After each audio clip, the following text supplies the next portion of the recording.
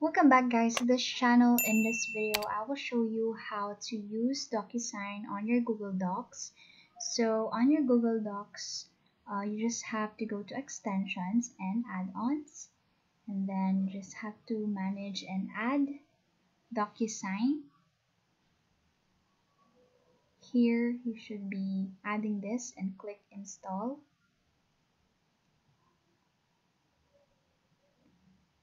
And then you'll be asked to sign in.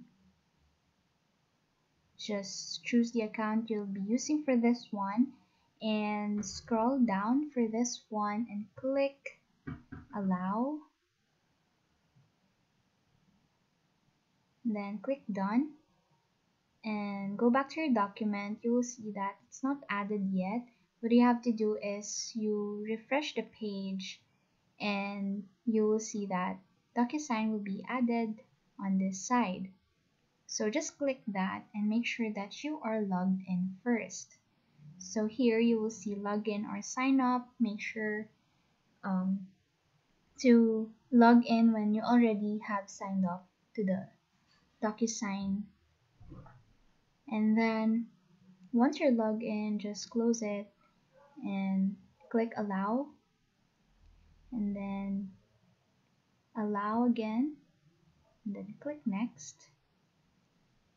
So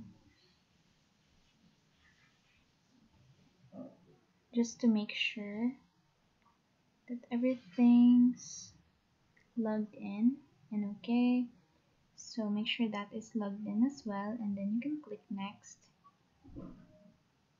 and then you can click sign.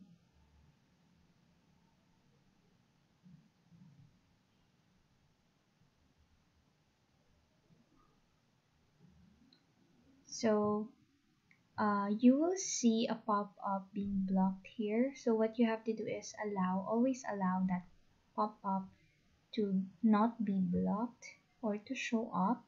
So once you click sign, it should direct you to another tab that will open up the DocuSign website. And here you will see that the document from GDocs is now in the DocuSign website, and then what you have to do is just add your signature and click finish. Once you're finished doing that, what it will do is it will send the document to your email. So check your email and you have to see this and then view the completed document, and then it will direct you to the page where you can download and open it or even print it. And that's it. That's how you use DocuSign on your Google Docs. Thank you so much guys for watching. Please do like and subscribe.